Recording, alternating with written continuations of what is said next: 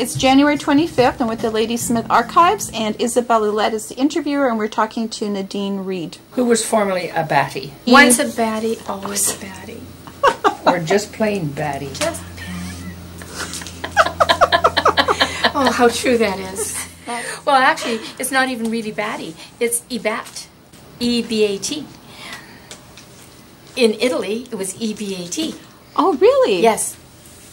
So when they came to Canada, the Batties, they somewhere along the way? Somewhere along the way it got twisted around. And that happened too because people were not as literate as we were. Some people didn't even know how to write. And my grandfather was the only one of the children that was actually born in Italy. The rest of them were born, I think, in Wellington, I think, or Extension. But my grandfather was the one that was born in Italy. My great-grandparents were Alessi Battie and Maria Battie, and they came over from Italy with my grandfather, who was maybe 2 at the time, I do believe, I think. And they came to Extension first, and then came here for the coal mining. Would be in the late 1890s. My grandpa, he was, let's see. He was really into sports, as well as all of the Batties are all into sports. All did very well in sports. And my grandfather worked in the mines, and then, of course, when the mines went down, they went into logging. Right. What's your grandfather's name? Tom. He was a very quiet man. Yeah. What about your grandma? My grandmother, she talked a lot. And when she came here, they actually lived in the tents down by the transfer before everything was built. And her last name was Bland. And I think her father had something to do with the water system here in town. Wow. And then they eventually moved to Victoria, but she stayed here and married my grandfather. Let's talk about Dad then. Dad. Yes. Okay. He used to tell me stories about growing up here. And, you know, when there was a lot of hotels here in town, and they were all abandoned. And so all of his friends and relatives, as kids, would use those hotels as their forts and play in them. Yes.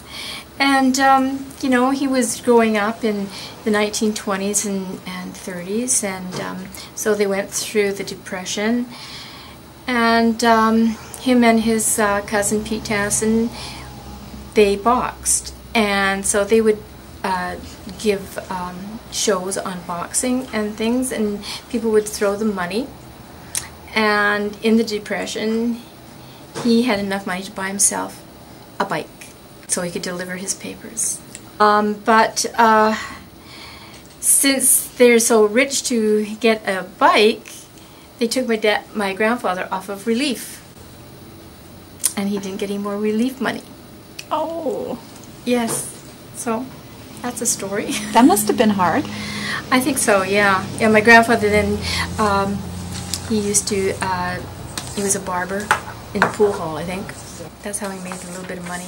Where would that have been located? What? The pool hall, because the pool hall changed in different places. Above the wigwam, they had one there. Yeah. They had one above where Barb's kitchen was.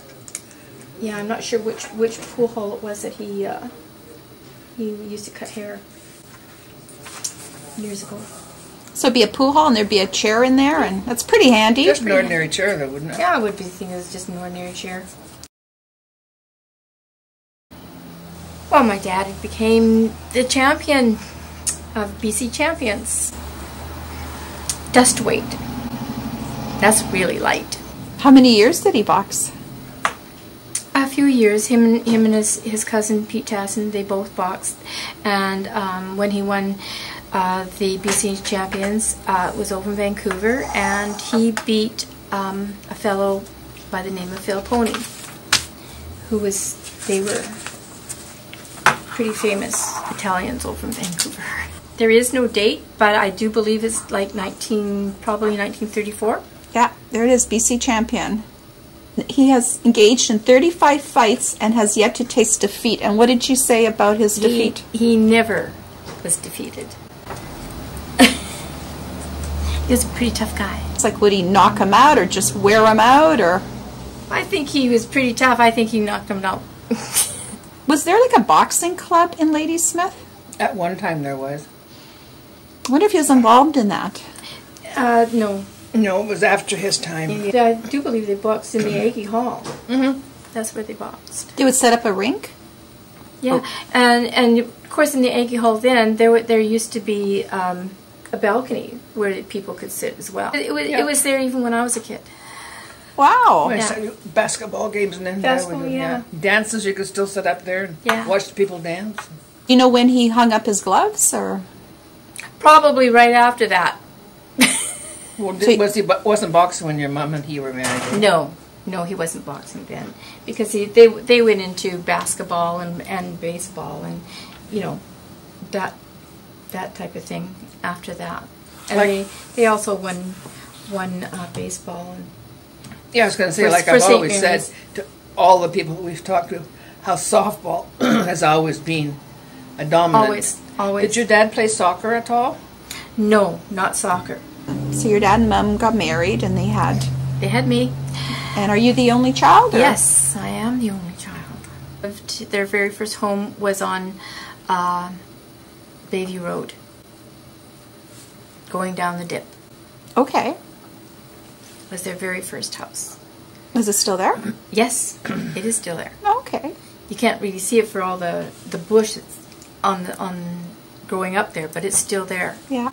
So where did you grow up?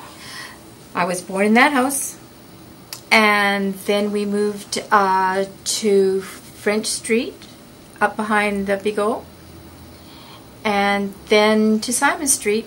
And did you ever go to any of the hotels, or did you ever see a concert at the Aggie Hall for entertainment? No, I wasn't allowed to go. The only thing I did was go roller skating.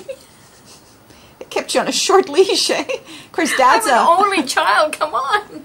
And you got boxing in the family. Who's going to mess with that? Laurie, her husband, I'm sure he must have backed off a couple of times from your dad. Oh my God!